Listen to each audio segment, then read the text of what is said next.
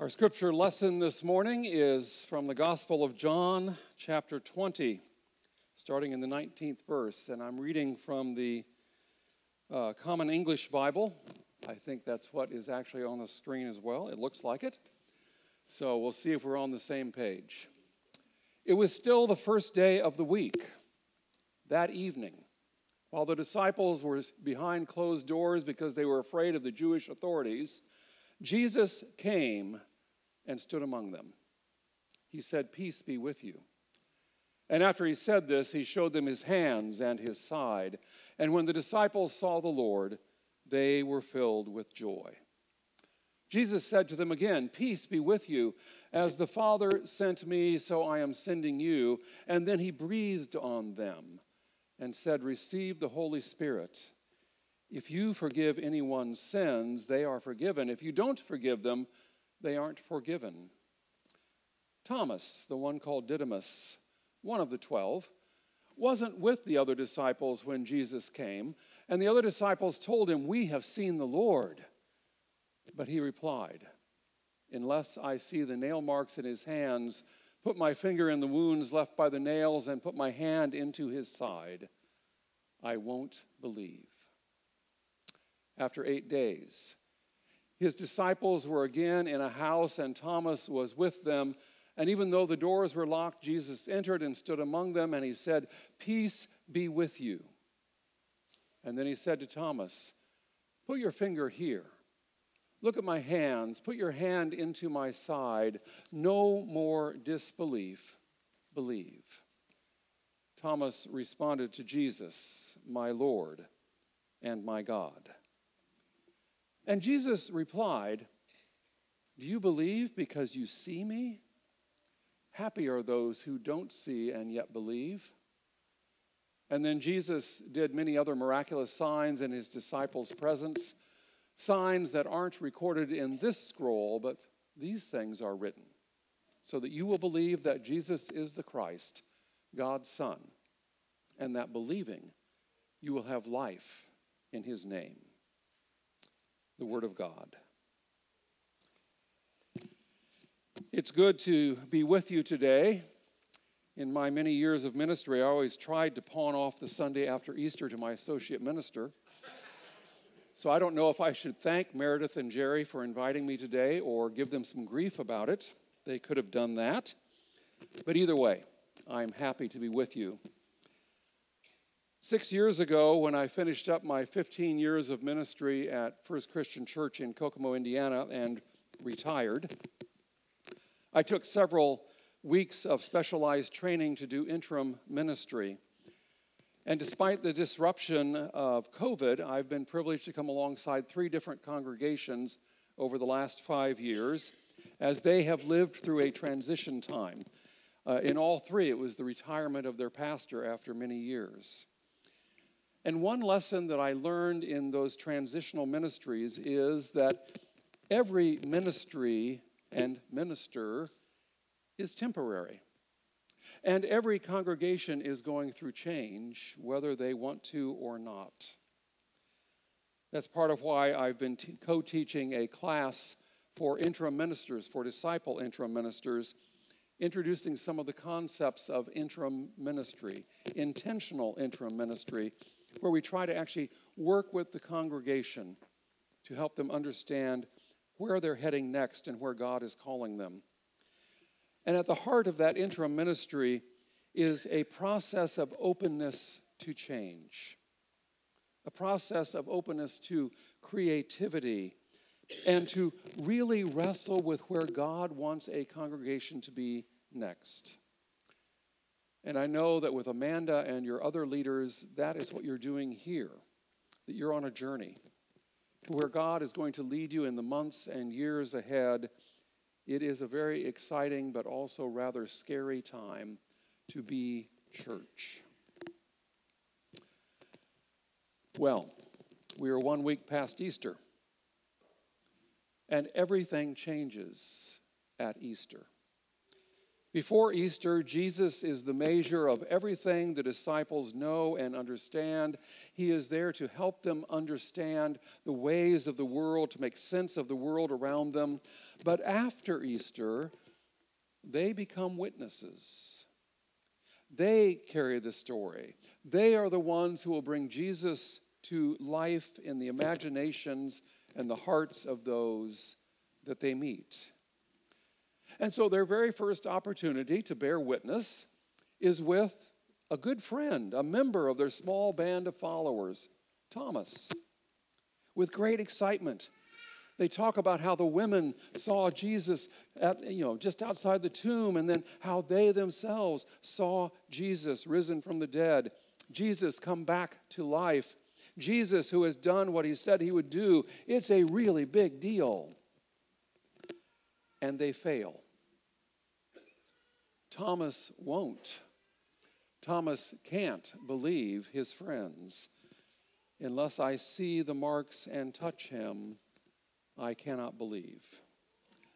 I really wonder if maybe we should change this story title and stop calling it the story of doubting Thomas, and maybe call it instead the story of the ineffective apostles. They can't even convince one of their own. Richard Rohr is a Franciscan teacher and writer who's a very significant voice in the church over the past few decades. And he wrote a blog post for Easter, I think about 5 years ago or so, but it keeps speaking to me. And he starts out in his blog post, he calls it the death of death. And he writes, "The seeds of Easter are already found in Christmas. If God can become flesh, incarnating in the material world, then resurrection is a natural conclusion. Nothing divine can die. Easter isn't celebrating a one-time miracle as if that only happened in the body of Jesus and we're all here to cheer for Jesus. That's really not the point. But it is the message," he writes, "that most Western Christians have been told. When Christianity split into East and West way back in 1054, both sides lost a piece of the puzzle." And he continues talking about artwork, and he quotes John Dominic Crossan, another theologian, who had studied images of the resurrection and found that Western art, the art that we're used to, the art that we even see around the sanctuary a little bit, that Western art that we're used to always depicts Jesus, or most often does, walking out of the tomb alone with a white flag. Here comes Jesus out of the tomb, saying, "Look at me, I made it." And our theological declaration is, Jesus rose from the dead. Christ is risen, he is risen indeed. The Eastern Church, our Greek and Russian Orthodox and other Eastern Church folks, have always seen the resurrection in three different ways: the trampling of hell, the corporate leading out of hell, and the corporate uplifting of humanity with Christ. John Dominic Crossan notes that the Eastern icons of the resurrection, which are sometimes called the harrowing of hell, Jesus is surrounded by many people as he stands astride of hell, and there's chains and bolts and locks flying in all directions. And in many interpretations, Hades, the god of death, not to be confused with Satan, a very different one, is bound at the bottom of the pit while Jesus pulls Adam and Eve, symbols of all humanity, out of the pit. This is a very different message than what we received in Western Christianity, either Catholic or Protestant. Eastern imagery has a hopeful message that is not only about Jesus, but about society and humanity and history itself. And Rohr reports all that and then concludes this way. He says, "Brothers and sisters, if we don't believe that every crucifixion, war, poverty, torture, hunger can somehow be redeemed, who among us would not be angry or cynical or hopeless? No wonder Western culture seems so skeptical today. it all doesn't mean anything. It's not going anywhere because we weren't given a wider and cosmic vision of Jesus' resurrection. Easter is not just the final chapter of Jesus' life, but the final chapter of history. Death does not have the last word. Unless I see the marks of the nails and put my hand in his side, I will not believe. Who do we listen to? Where do we get the stories and information about faith? What do you and I need to have faith, to trust God? Who bears witness for us? You know, every once in a while, about once a year, there's a movie released that has a faith theme. You remember Heaven is for Real and God's Not Dead, and then God's Not Dead 2, and Young Messiah and the Passion and Miracles from Heaven. A few years ago, one came out called Breakthrough. It was about a young boy who fell through the ice, and when he's finally pulled from the icy water and rushed to the hospital, he's presumed dead by everyone except his mother, who is convinced that if she will pray for a miracle, he will be healed. And sure enough, she does, and he is restored.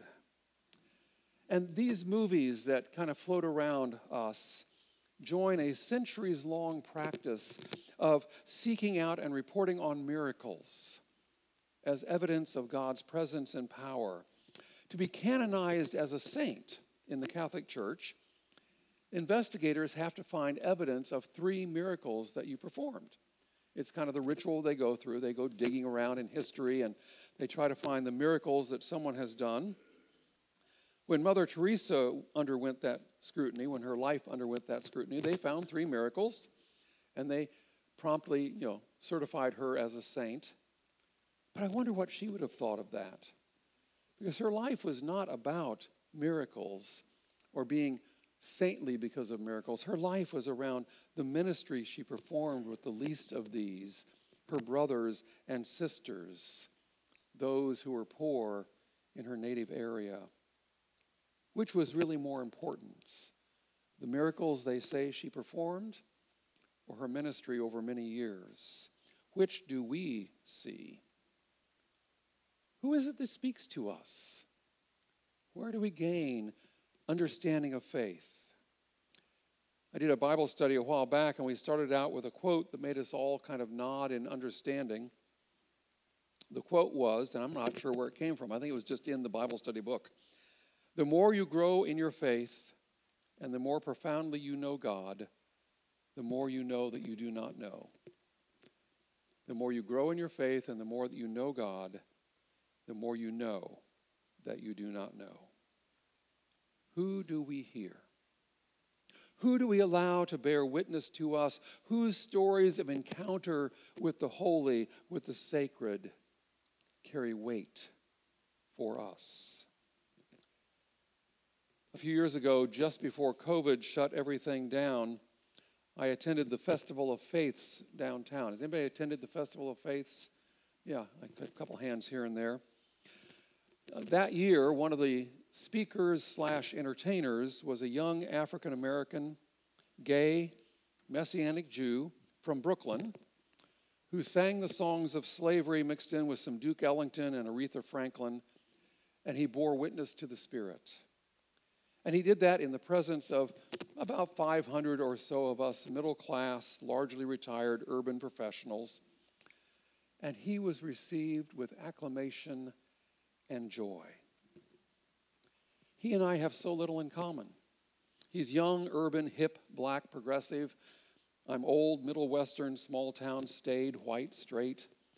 We have very little on the surface that would bring us together, and yet he not only entertained me, he bore witness to me and the hundreds of others. He showed me Jesus. Unless I see the marks of the nails and put my hand in his side, I will not believe. Richard Rohr invites me to see the witness of the Eastern Church at Easter. a Messianic Jew singing the songs of slavery speaks to me, the saints of the church. Who is it that we listen to? Who is it that tells us the stories? Now, I grew up in a church, much like many of the churches we grew up in, where the Sunday school stories were very carefully curated. Now, I didn't know that at the time, but I learned it afterwards. They worked very hard to avoid the hard stuff. You know what I mean. We learned about David and Goliath, the little shepherd boy overcoming the big bad bully. But they never told us about David and Uriah, the powerful king bumping off a rival to cover up an affair. We learned about Jonah and his encounter with a big fish, but we really didn't dig more deeply into the implications of what Jonah was asked to do when he went to Nineveh and the justice and mercy that that story really represented. I'd sit in the pews, on Sunday morning, and these old white-haired guys, yep, that's them, at least to my 10-year-old perception, would be there preaching, and occasionally we'd have a guest preacher roll in, maybe a Methodist or a Lutheran. We might tolerate a Baptist in a pinch, but never a Catholic priest or a Jewish rabbi. And I don't think back then in the 60s that I even knew what a Hindu or a Buddhist was. My world was very small, these carefully curated stories, a very protected pulpit in the church. By high school and college, a few other voices began to break in. I learned about charismatics and Pentecostals and the budding evangelical movement, the Jesus movement. We would all wear our buttons and our long hair and go out and sing. I took philosophy of religion in college. Wow, did that change things?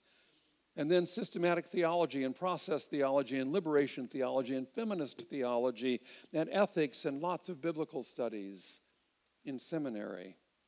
And then I walked out into the church to serve as a pastor, where I began to meet real people, living lives that collided with the narrative of faith that I had learned at church camp years ago. Because each of us brings our own unique stories to this place, to this faith journey on this Sunday after Easter. We are each witnesses. At that festival of faiths, we listened to a Buddhist monk conversing with a brain scientist about how to see the world.